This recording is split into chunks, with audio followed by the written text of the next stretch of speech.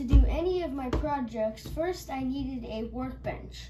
Not just any workbench, but a sturdy one. So I don't have any footage of me building it, so I will show you guys the tools I used to build the workbench, and I needed to waterproof my workbench, and I have a video of that, so I will show you. Hey guys, today I'm going to be showing you my the tools that I used to make my workbench. So this is a drill. This is what I used to make holes inside of the wood. This is the impactor. This is what I used to drill in the screws inside of those holes. I used this big yellow thing to make sure it was straight. I used this measuring tape to make sure it was the right length. I used this one to cut the 2x6s, but I couldn't cut it all the way because I think there's like something wrong with the blade or something just wrong with that. And then we went to Harbor Freight and we got this new bad boy. It's nice circuit saw. And that will show you the screws.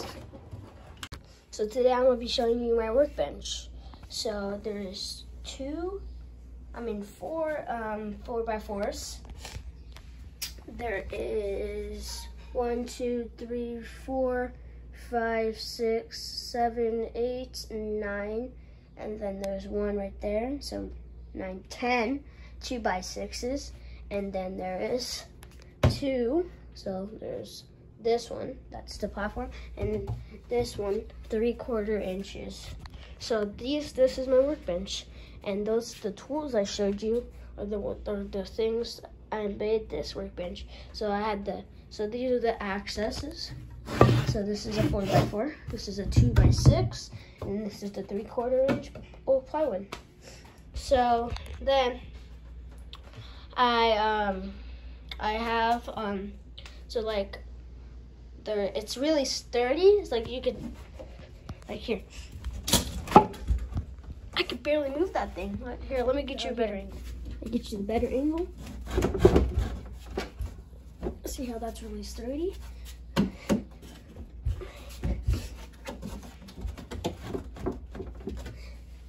The reason why it's sturdy is because there's 1, 2, 3, 4, 5, 6, 7, 8, 9, 10, 11, 12, 13, 14, 15, 16 pieces of plywood. So isn't that crazy? I just can't believe that. It's really sturdy.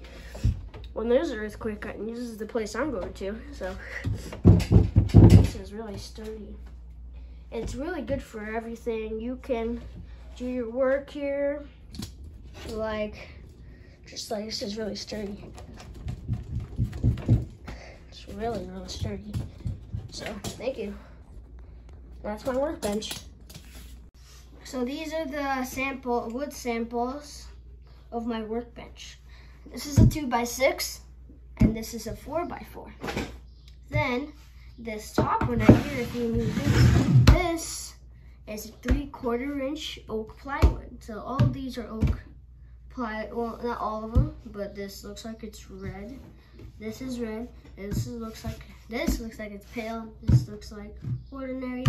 So this is already sawed in half. I was sawing it with the saw, and then my dad just wanted to circuit saw it, so then he's just gonna circuit saw it, I guess. So these are the sample woods, and that's it. So thanks. So I have an interesting fact to spread out to you guys. If you measure a 4x4 and a 2x6, 4x4 comes out to a 3.5 by 3.5, and a 2x6 comes out at 1.5 by 5.5. Let me show you. Okay, so now I have a better angle. I can show you guys that a 4x4 is 3.5 by a 3.5. So now if I get the 2x6 over here,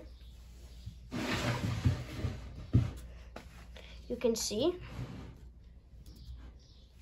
that if you get a 2 by 6. You see that there's a 1.5 by a 5.5. So that was the extra secret fact I wanted to spit out to you guys. So thank you. Today we're gonna be using some Olympic water gun to waterproof my workbench. So it's already so I just now need to pour it in.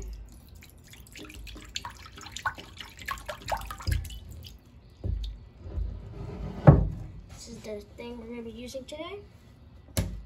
So, and by the way, this stuff is great. Olympic water gun. This is for something if you're like have a workbench like me. Like if you have like a lot of videos or like things you want to experiment on it, that's like contains dry ice and stuff. You want to get that so you can so it doesn't like seep through your workbench. So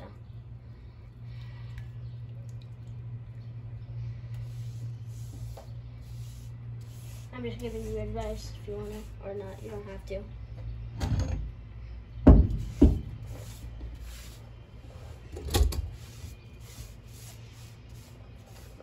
This water stuff works pretty good.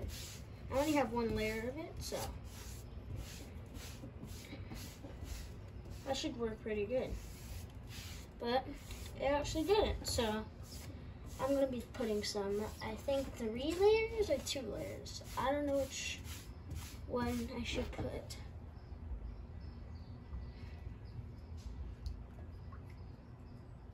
I'm gonna put 2 layers, I think so.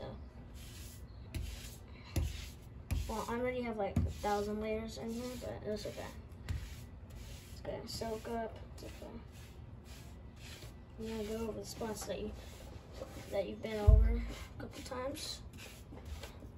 That doesn't mean you did a layer already, but still.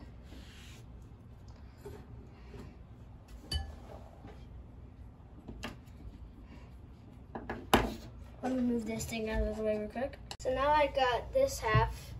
I'm gonna do this half now. So this half is what I'm gonna do. So let me just move this ball out of the way.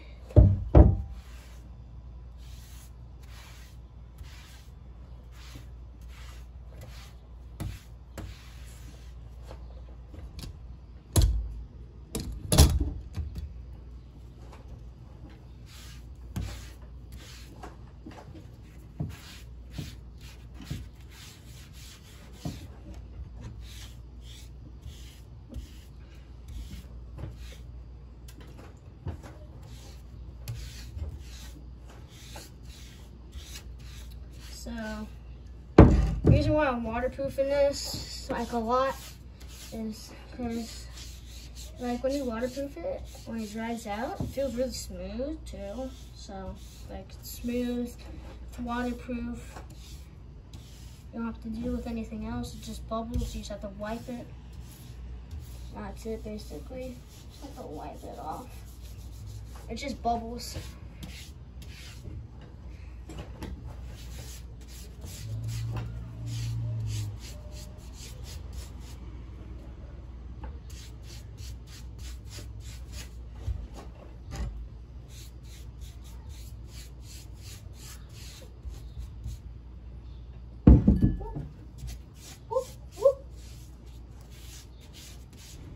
Okay, let me get to a better angle.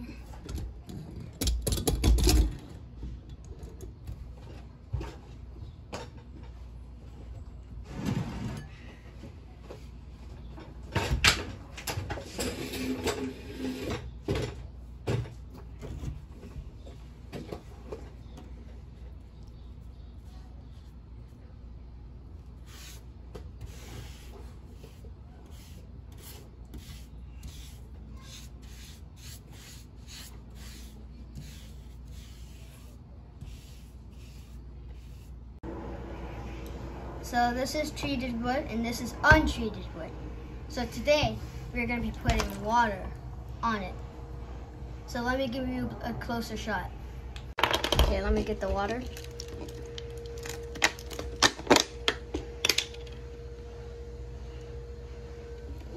It's a little bit too much. See how it soaks in? Because it's not waterproof.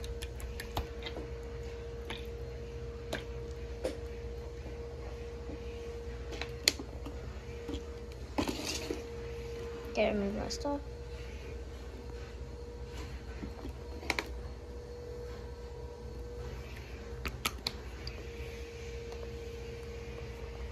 See how it's bubbly?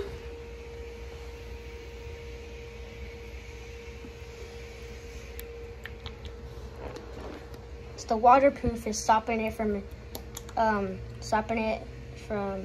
going inside the oak plywood. That's neat. Here's the stuff that I used for this, and then this is not. I didn't put any of this on here, but I did put this on here, my workbench. So you can see that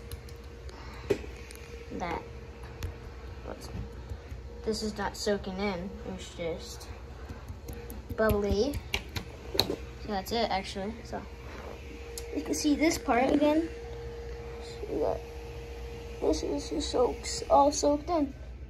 So hope you guys enjoyed my videos I made on my workbench. I'll be making some future videos like taking apart stuff, and you can send me broken stuff that I could take apart or fix. So there's going to be a link in my description, in the description of my email, so you can send me something, and I'll reply back in like a few weeks or a few days. So stay independent.